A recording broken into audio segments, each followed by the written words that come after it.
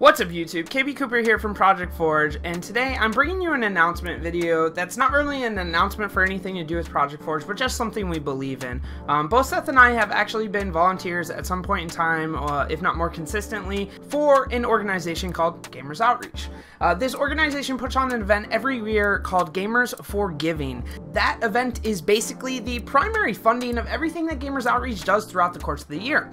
And the biggest initiative of Gamers Outreach, I think the thing that we are most known for is we create these portable gaming kiosks for hospitals to help children while they have extended stays and maybe don't have a familiar bearing or something to keep them occupied. I mean, I don't know about you, but every time I visit a hospital, it hasn't been a great experience just because I'm bored and scared and unsure of things. And sometimes having something to kind of just take that mystery away and connect or bring something back home to recenter you in an unfamiliar place is a really powerful thing. And so what we do with this event is we put it on, we host basically not basically, I'm pretty sure it is Michigan's largest independently run LAN period. If not, I would be encouraged to maybe go past Michigan. I'm not sure on those numbers though. And we have over 100 people in a personal PC LAN. We have a custom tournament for Halo 5, Call of Duty, Counter-Strike, League of Legends, you know, and so we have this huge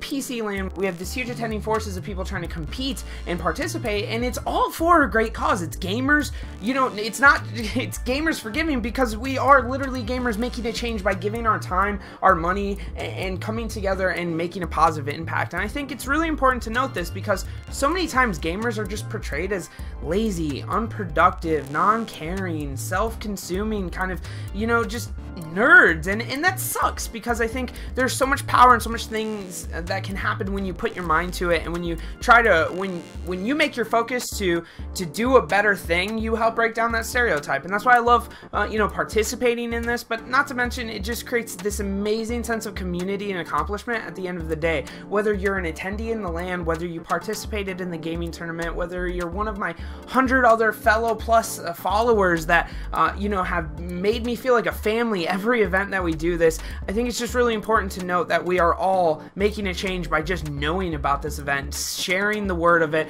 if you can, donating to it and participating in it, because I think it is so impactful. If you guys would like to learn more about Gamers Outreach and the events and things that we put on, I've put some links in my description to some videos that do a great job at summarizing the key focuses of Gamers Outreach, as well as giving you some insights from our founder, Zach Weigel, on, you know, just the amazing stories and things that we have to tell. So I'll leave those links in the description. If you guys would like to donate, which I would strongly encourage you to do, please follow the link in the bottom as well. That is the official donating link for any projects or things that you would like to help with in regards to Gamers Outreach. So thank you guys for watching. If you like this video and like to see more like it, if you'd like to see a follow-up of what Gamers Outreach is, or if you want me to kind of talk more in depth, I'm definitely probably going to do some sort of content video just out of you know, appreciating the mass amount of people that are going to come out for this event on my own. So I'll probably have like a quick little you know, cut of everything that happens through my scope, kind of my eyes on it, and I'll have that video posted